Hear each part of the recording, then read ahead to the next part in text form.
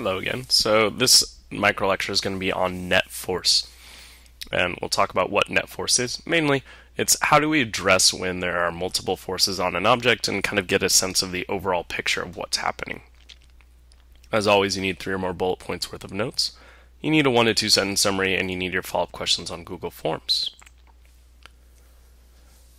Okay, so when there are multiple forces on something, we usually add them up or cancel them out to get a picture of what is the overall force on an object. For example, we've got that the force due to gravity is equal to the force from the table, so overall there's really no force on this book, or they all cancel out if we look at kind of the big picture or net force. And that brings us to my main point, which is the net force is the overall force on an object. So if the book had a weight of 5 newtons, and there was 5 newtons pushing up on it from the table, both of these cancel out because they're in the opposite directions, and so our net force comes out to 0 newtons. So basically there's no force on this book is what this is trying to say. Or you can treat it as if there's no force on this book, even though there are actually 2 forces on this book.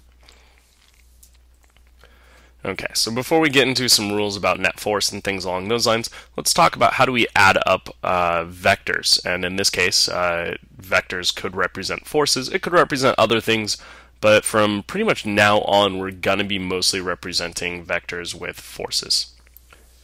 So we've got a force of 5 newtons and a force of 2 newtons acting on this box here. And so forces on the same axis, meaning the x-axis or horizontal axis in this scenario, get added up if they're in the same direction. So the net force on this box would be 5 plus 2, or 7 newtons. We can call this the resultant vector because it's the result of these two, and this resultant vector represents the net force. So in this case, again, it's 7 newtons. Please note that my 7 newton arrow is bigger than my 5 and my 2. And it actually should be about the same size as if I took this 2 arrow and put it right there, or the 2 vector and put it right there, and it should be about 7. So things should be approximately proportional. Alright, so that's what happens when they're in the same direction. What happens when they're in the opposite directions? Well, if we've got 5 newtons going this way and 2 newtons going that way, then things that are in the opposite directions cancel each other out, either fully or partially. So in this case, you can treat it as subtraction.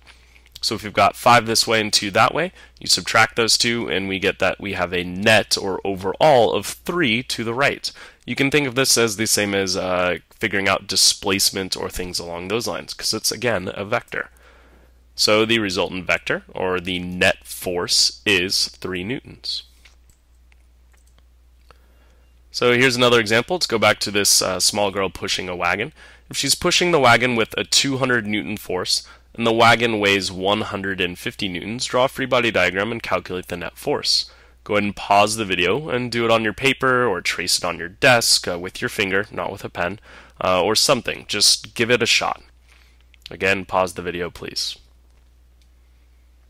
Alright, welcome back. And so let's get started with this one. We had a small girl pushing a wagon to the left with a 200 newton force, and we pretending that the wagon weighs 150 newtons. So first, let's draw our wagon. Beautiful wagon, isn't it? Next, let's go ahead and put that force on it that we know is always there when something's here on Earth, which is the force due to gravity or weight. So weight is pulling down. We can also draw the kind of supportive force from the ground, which is the normal force going up. We know these two are the same size. We'll come back to that in a second. And then last but not least, we have the force of the push from the girl. Maybe you remember this from a previous lecture.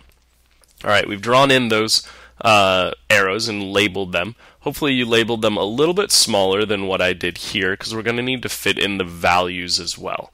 So the values were the normal force was 150 and the weight's 150. The normal force is 150 because it has to cancel out the weight. We know it's not moving up or down. The wagon's not sinking. It's not floating.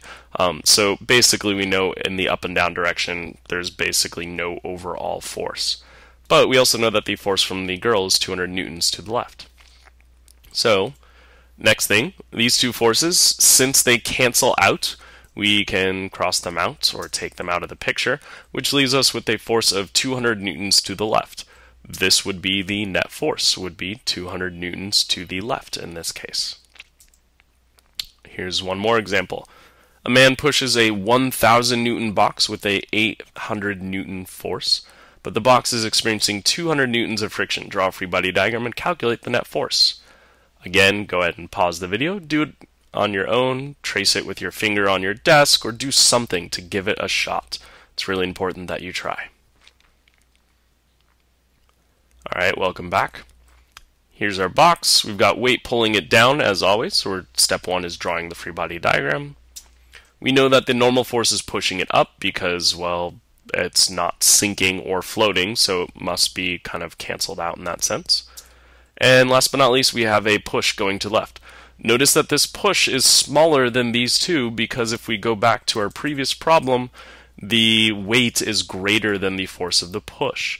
So it's important again that you keep the arrows approximately proportional. Alright, now let's put in our values. So we know that the push was 800 newtons. We know that the, forgot the friction there. We know that the normal force was 1,000 newtons and weight was 1,000 newtons. And then the last arrow that I just added in was the frictional force going back to the right. Frictional forces always oppose the direction something is moving. So if it's moving forward, the friction is backwards. If it's moving backwards, the friction is forwards. It's moving up, friction is down. Basically, it's always the opposite. So let's begin to calculate the net force in this case.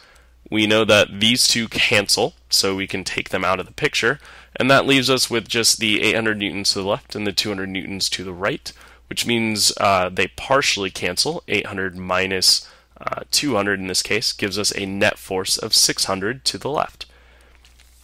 Now notice that I've always drawn the net force as a separate diagram or a separate box. You never want to put it on top of whatever it is you drew already. The reason why is because sometimes people mix it up and they start to count it as like a new force. They go, oh, there's 800 of push and 600 of this like net force or whatever that is. So that's why I always keep it separate on a different diagram or just label it on the side, maybe without a diagram. That's it. 3 or more bullet points worth of notes, a 1 to 2 sentence summary, and you need to do your follow-up questions on Google Forms.